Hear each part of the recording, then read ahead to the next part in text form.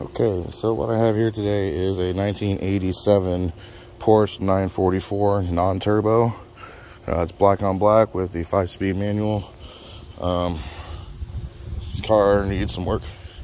So there's a couple issues with it. Looks like the top has been leaking, so there's some mold and mildew inside here.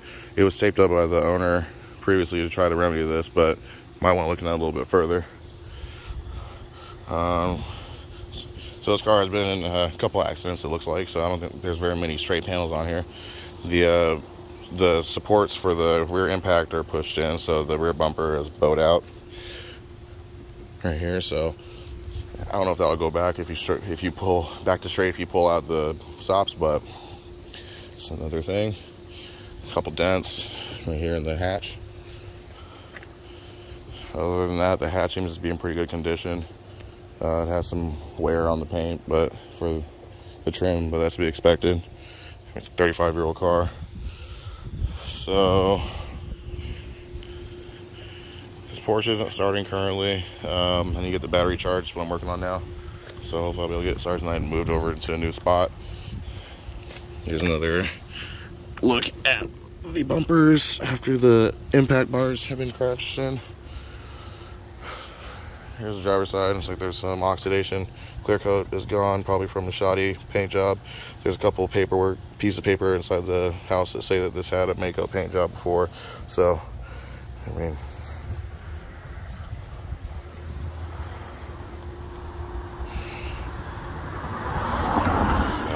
taillights they work fine. There's a crack in this one, and this one seems to be fine. I'm not seeing any issues with that one.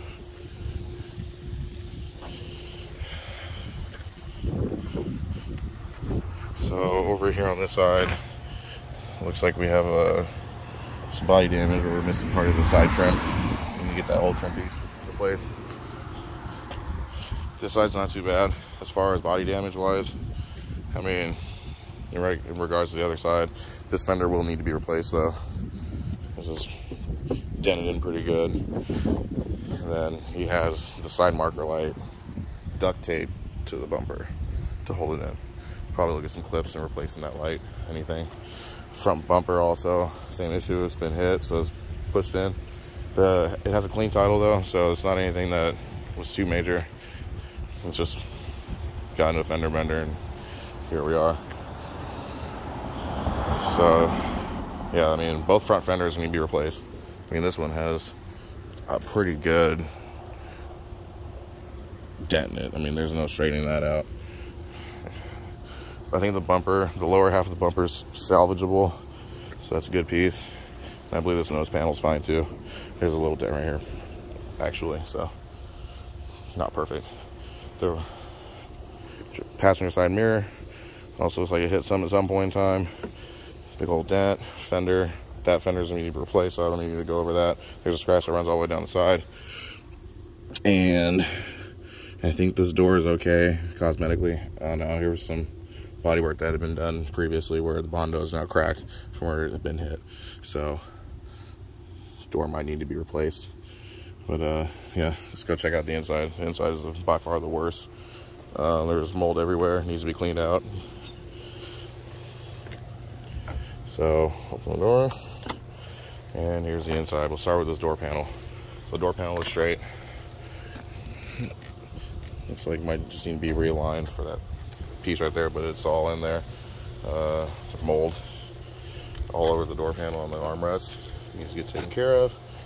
Speakers seem to be working fine. There's an aftermarket radio in here. So here's looking inside of the driver's seat. I've already sat down here and got most of the mold off of it, but the whole seat was moldy.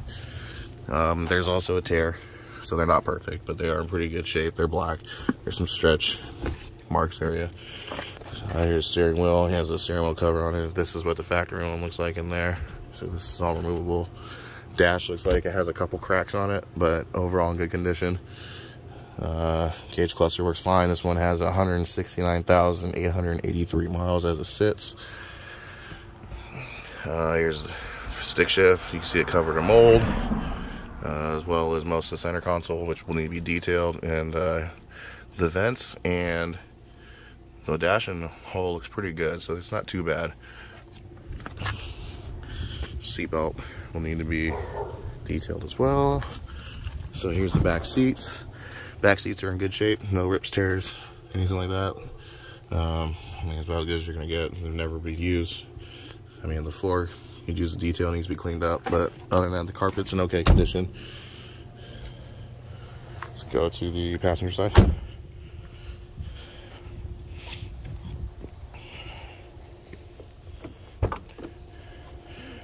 Okay, passenger door panel, good shape, no scratches or rips or tears. Just has mold on the door handle or the armrest and around some areas of the trim.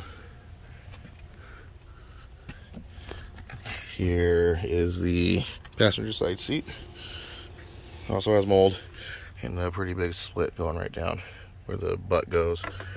Carpet needs to be cleaned, but overall not too bad.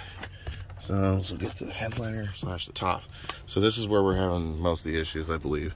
So the visors are in good shape. Don't see anything wrong with that. But it looks like the seal for where the removable top meets the car, it needs to be replaced is what it looks like. So water's getting in over here, and which is what was causing what was going on with the mold issue. So it might need a gasket, or it might need to be completely replaced.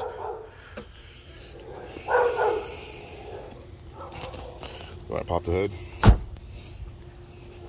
Like I said, I can't start it because the battery's being charged at the moment, so.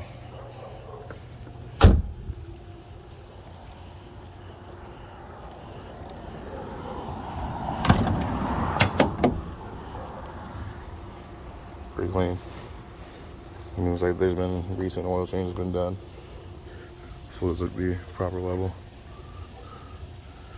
Yeah, I mean, I don't see any issues. No. Hey, doggy.